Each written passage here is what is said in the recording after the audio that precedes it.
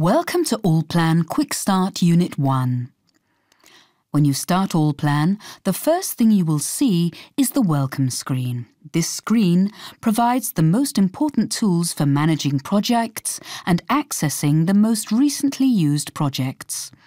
You can also find useful tips and information about new functions and connect directly to the Allplan Connect, Allplan Exchange and BIM Plus communication platforms in Allplan. The first thing we want to do here is adjust the user interface. For this, open the Window menu and click 1 Viewport. Now we'll load the user interface configuration that is best suited for the next units. Switch to the View menu, point to Default Configurations, and activate the palette configuration. On the left-hand side of the Allplan application window, you can see the palettes. They provide quick access to the Tools palette, the Properties palette, the Design Wizards, the Library, Allplan Connect online content, and an overview of the layers. By selecting Hide Automatically up here, I can use Allplan's full workspace. This way the palettes will only appear when I need them. Now let's take a look at the other features in Allplan's user interface. At the top edge of the Allplan application window, the name of the current project is displayed. This entry is currently empty.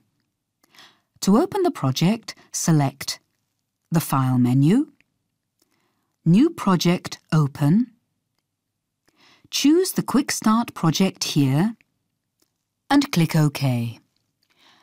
There are many ways to influence the display in Allplan.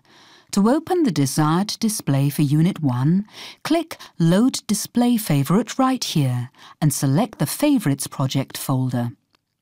Choose the Quickstart Display Favorite and click Open.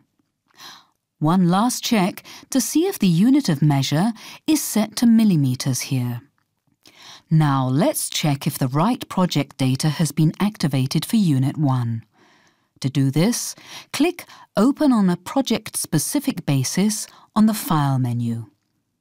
In our case, the data for our Allplan Quickstart project is arranged in the building structure and organised according to the individual units. To see better what you are doing, you can click Maximize at the top right and adjust the column's widths. Now deselect the structural level for Start and select the structural level for Unit 1. Everything looks OK, so you can click Close down here to close the dialog box. Now all the parameters have been set and we can get a quick visual overview of the project. Press the F4 key and Allplan's animation window is opened automatically. To change the positions of the windows, simply drag and drop them. By double-clicking the middle mouse button or scroll wheel in the workspace, you can quickly fit the plan view to the current window size. Here in the animation window, you can see a perspective view of the project for designing a detached house. You can easily move around the building by moving the mouse while pressing and holding the left mouse button. To zoom in and out of the target, press and hold the right mouse button or use the scroll wheel. When you press and hold the middle mouse button, you can move the entire scene in any direction. To display the entire window content again, all you need to do is double-click the middle mouse button or scroll wheel. Now, let's say you want to take the 3D model created in Allplan and include it in a presentation for your client. In this case, you can export it as a 3D PDF. A good way to do this is to use the Activate Section option because it gives a good idea of the whole building. Now let's do this. Select Activate Section here in the animation window. Section A. Now choose a good start perspective for the interactive presentation. Next, right-click in the window and choose the Export 3D PDF menu option. Select Open File with associated application and click OK.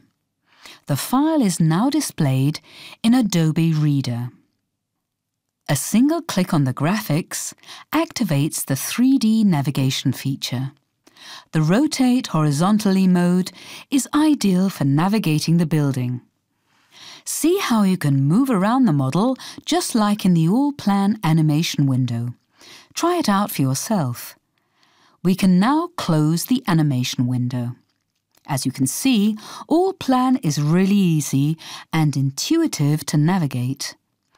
Creating interactive 3D PDF documents is a matter of seconds, and it's a very good tool to communicate your design ideas to the client. In the next unit, I will show you how to quickly create views and reports from the building model in Allplan.